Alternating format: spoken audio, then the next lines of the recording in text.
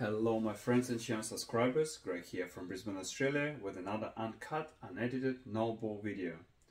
Recently I posted a video with Daikin Alira 5 kilowatt air conditioner, and I surprisingly had a quite large amount of response, and this video is response to all your questions and suggestions from my previous video with Daikin.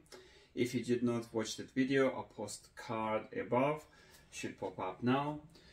And if you watched that video and you're one of those people that ask question about smaller efficient air conditioners, so here it is. This video is about Mitsubishi Heavy Industry 2 kilowatt air conditioner, and I soon explain why did I buy this unit and not any other unit, and why I end up with Mitsubishi Heavy Industry. Just reminder, I'm not affiliated with any of those companies, and this video is a genuine consumer review. I don't have any kickbacks, I'm not affiliated, so I'm here to help people like yourselves to choose better air conditioner, save money on the long run, and share my experiences.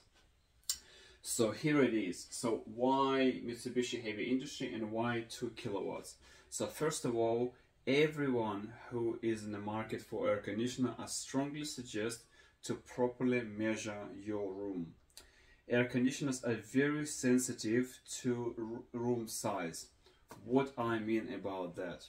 So if your room is too small and you're trying to heat it up, the air conditioner design made in that way that part of system lubrication, it has a minimal time of operation.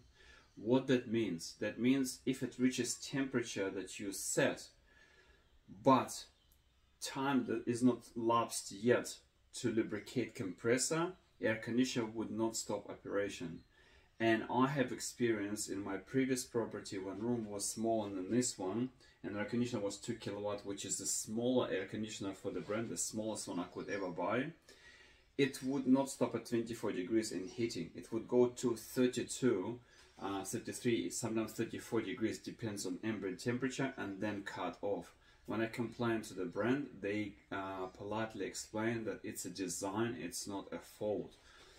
Now, I had another experience which was quite unpleasant. I described in my previous video where when I bought this house, I had 2.5 kilowatt Daikin sitting in a smaller size living room, and that air conditioner was small for this area, and when compressor failed, Daikin refused warranty because it was inappropriately installed for the room size. So first thing first, doesn't matter what brand you choose.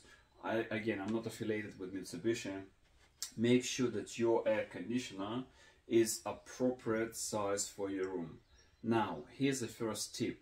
If your room doesn't have not like normal size room, doesn't have a door that closes this room, if your room is open space, it's a bit trickier to measure this room. So you may consult with professional, or if you would like to do it yourself, make sure that you take everything in calculation. So for example, I've got a kind of living room that I think it's called media room. So it doesn't have a door, it just has like an open end, and it's really hard to calculate real space for air conditioner to cool or heat.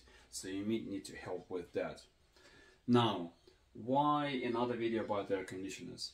Now, we've got really tough time with the energy crisis and prices going up to cool and heat our environments, and unless you have access to very cheap gas, the cheapest heating of your place would come from efficient air conditioner. There's no other appliance that can cool or heat your space cheaper than air conditioner.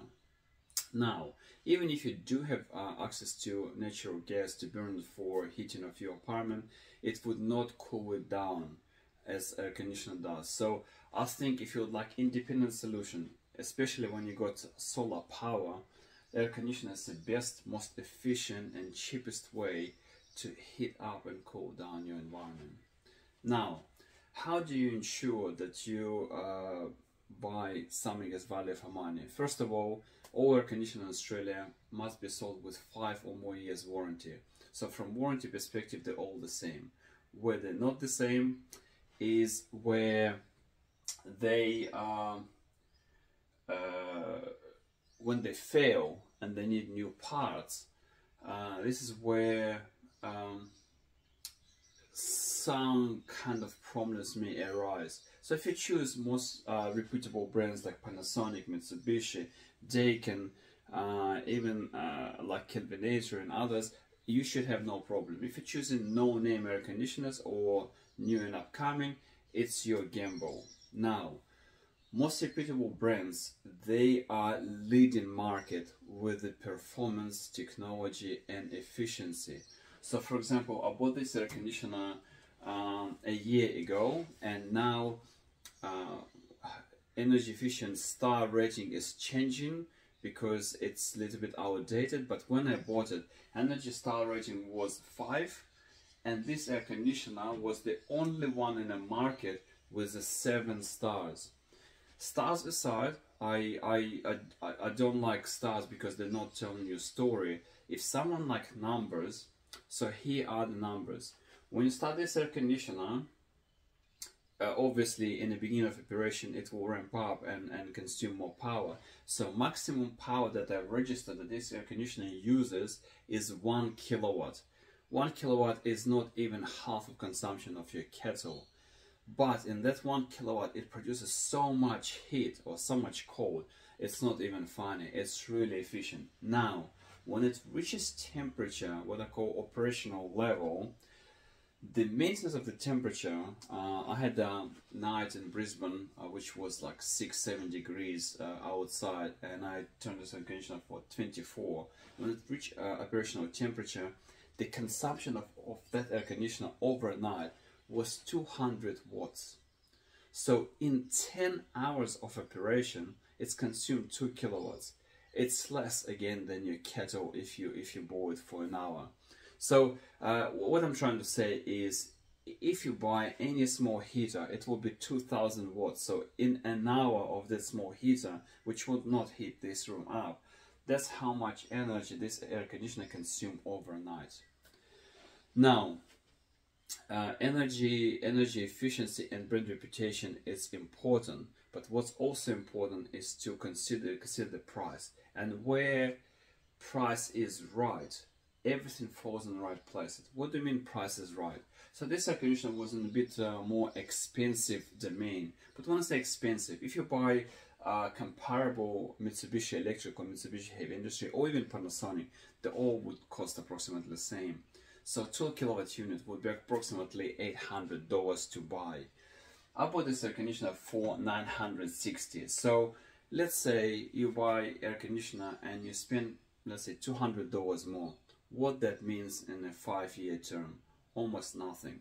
You would definitely save an electricity cost in everything if you consider more advanced unit. Now, people with the small children and sensitive hearing, this air conditioner comes with slight downside, so it's not all fantastic story. So what downside is, to create that such efficiency, this air conditioner is designed differently. It's not only opens the front bit, the whole air conditioner when it operates opens up. When it reaches operation temperature and needs to slow down, it actually kind of closes and opens as it goes. So it does create noise. I'll show in a second what do I mean. It's not an intrusive noise, but if you're very sensitive to noise, you may not like that opening and closing because it does make noise. So let me turn it on. And as you can see, normal air conditioner, the bottom bit would open up as usual, right? This air conditioner also opens the top bit, and you will see it in a second. As you can see, it reclines down and then will shift up.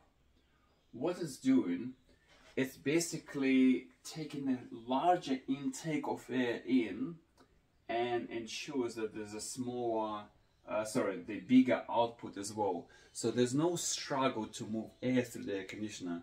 It's one of those parts of efficiency that Mitsubishi introduced to create such a good energy rating. So what's the point of my video? if someone in the market for a decent air conditioner, I do recommend to buy a reputable brand.